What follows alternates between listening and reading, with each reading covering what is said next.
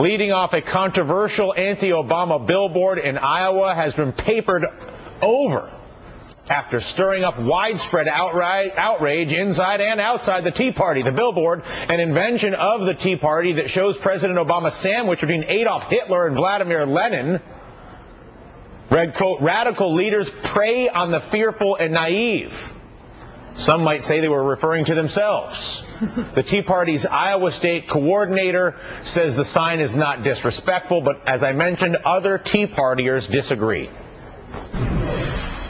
Everything that he has done as far as campaigning and taking power is lockstep with what Adolf Hitler did back in the day. I just think it's a line we don't need to cross. It really does an injustice to the people who suffered and died under Stalin and Adolf Hitler, and making that comparison is not really fair, because right now we do have a free and democratic society, and we can choose to vote people in and out, and people aren't dying. Some good points, wouldn't you say? This comes just one day after the NAACP passed a resolution that condemns racism within the Tea Party movement. Here to mix it up is our panel senior advisor for the New Democrat Network, Alicia Menendez, and conservative talk radio host Martha Zoller. Zoller like dollar, she likes to tell us when it's time to figure out how to get Martha's name said properly. How do you deal with the issue of some very valid concerns and issues that exist inside of the Tea Party, and some very invalid, in my opinion, and very ineffective and distracting, if not destructive, messengers delivering what may well be a valid message? Well, it was a stupid billboard. I mean, look, I have a lot of problems with President Obama, and I think he leans towards the, I wouldn't call him a socialist, but he is a big government liberal, that's for sure. I think it was a bad idea to do that, and you're right, you can't compare what he's done to what Hitler or Lenin did, so I think it was a dumb idea. It was the Iowa Tea Party. It doesn't represent the many of thousands of Tea Parties that are across the country, and it comes with really bad timing, really bad timing. Yeah, no, I have to completely agree, and I also think, listen, this is unfair to the people in the Tea Party who have legitimate complaints, who are expressing some of the anger that we've talked about. We're seeing the same thing with some of the more racist elements of the Tea Party. They undermine the entire movement. So how do you deal with that? Because we actually need their energy, Martha. When you think about it, we need people who understand how unfair and how unjust our government's function is, whether you call yourself a conservative or a liberal or a progressive, or I don't care, call yourself whatever you want. But whatever you call yourself, you can see how unfair it is, and their energy goes to that unfairness, but then manifests itself in really stupid or destructive ways. At least it appears to, by virtue of billboards like this. How do you keep the good and get rid of the bad?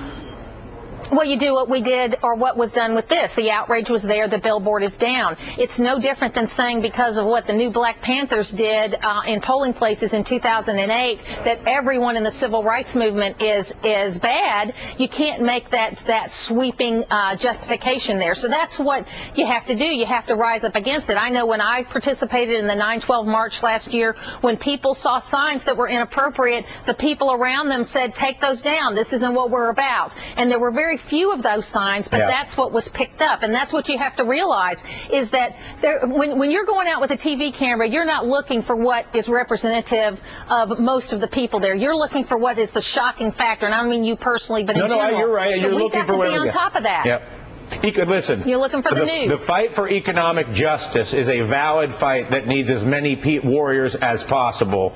We can't mix up the fight for economic justice with whatever's pissing somebody off that day, or whether they feel whatever it's That's crazy. Right. So, but economic justice cannot be taken from us because we're distracted by these things either. New pressure being applied now next here when it comes to today, the issue of the State Department and their investigations of an alleged link between BP and the release of the Lockerbie bomber. Several Democratic senators accusing BP of helping secure the release of the terrorist. Al-Megrahi, of course, we discussed this yesterday, to help grease the wheels for an oil deal with Libya that could be worth up to $20 billion for BP. Take a listen.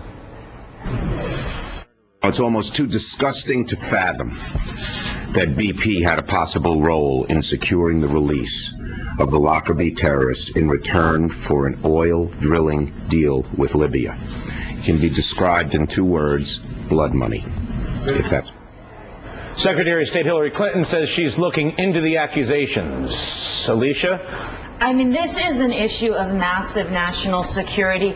If we don't find out this relationship, if we just sort of allow this to fly under the radar, as some have suggested that we're supposed to do, then you send a message to terrorists across the globe that they can get away with murder and that that's perfectly acceptable. And any money, if this only is if there's upside for a corporation. Only if there's upside for a corporation. And the other point I think that's important to make here is not all corporations are bad, but when you have really bad players like this, they make it hard for corporations that are trying to play by the rules to not have to cut corners to keep up with I almost feel like I could have the same conversation about corporations, Martha, that I have about the Tea Party. That we seem to not be able to distinguish between groups and companies that do to actually try to create value as a group and those that are thieves and manipulators and weasels. But at the end of the day, what recourse would you advise our government, our people, when it comes to the issue of indulging the release of a terrorist in order to get oil rights in the Gulf of Sidra? Well, he's been, so I don't know that there's anything that we can do. We can certainly put some pressure on Libya. How about freedom muffins? How about freedom muffins? But also, we've got freedom muffins. Come on, freedom muffins. Between Tony Hayward, the Gulf of Mexico, I say we go freedom muffin. No? I bake muffins. I will bake your freedom muffins. I'll let you finish, Martha. I'm being rude. That's right. I'm sorry. That's all right. No, you're not rude. You're funny. That's good. We need a sense of humor because there's enough bad stuff out there, that's for sure. But BP, if they did present this letter, which it appears that they said, well, we said we thought he should be released, but we didn't push for it. BP, when we know how important BP is to the economy of Great Britain, to the pensioners and all of that, BP carries weight with what they say, and they need to be held accountable for this. Yeah, like I said the other day with friends like BP. With the freedom muffins. Yeah, well, with friends like BP, who needs enemies? That'll be the slogan on the back of our package of freedom muffins. Finally, who knows? I don't know. We'll sell it on the internet. It'll be fun. Finally, good news for Bono, Sharon, anyone else who's ever dropped an F-bomb on live television. A federal appeals court ruled that an FCC policy meant to keep indecent language off the air actually violates free speech rights. The policy banned, quote, patently offensive references to sex and excrement. Could in fact lead to fines for using just a single curse word, but here's the problem with the banning of references to sex and excrement. It does not specify what those words are. You remember George Carlin's 7 words? That was very specific. This lacks that specificity, which led the courts to toss it. The FCC could appeal or write 7 words, for instance, and some more specific guidelines. Martha, does this mean late night's about to get a little more colorful? I think it could, but here's the problem with the First Amendment, whether it's about speech or it's about religion. It seems like the courts, whether it's the Second Circuit or the Supreme Court, they seem to want to do these individual decisions, and you don't know, it's a minefield. You don't know what's right and what's wrong. So yes, you're going to see the envelope get pushed, not that it hasn't already been pushed, and we've got to really watch this. I think this is a bad idea, but again, I don't want to limit speech. Sure. I make my living through free speech, so you got to be very careful here. It's a minefield. I think Martha hit the right nail on the right head there, which is the inconsistency of the policy making in general when it comes to this issue. There is inconsistency, but I think part of what they're trying to deal with here is where broadcast television falls in the realm of media now that you have cable news with more viewers, now that you have the internet not being policed. We're basically saying, broadcast TV, you're not so special anymore, and you don't need your own set of rules. So congratulations to you and your freedom muffins, because it means you've arrived. Okay, well, we're cable, so we arrived a while ago. Talk to Brian Williams. He's arrived. Yeah, exactly. Now He's Brian, caught up. it's going to be the most profane evening newscast in America.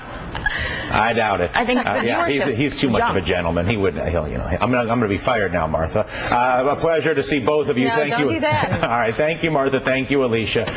We're going to take a little bit of a break here. We're back. Still ahead. Some busted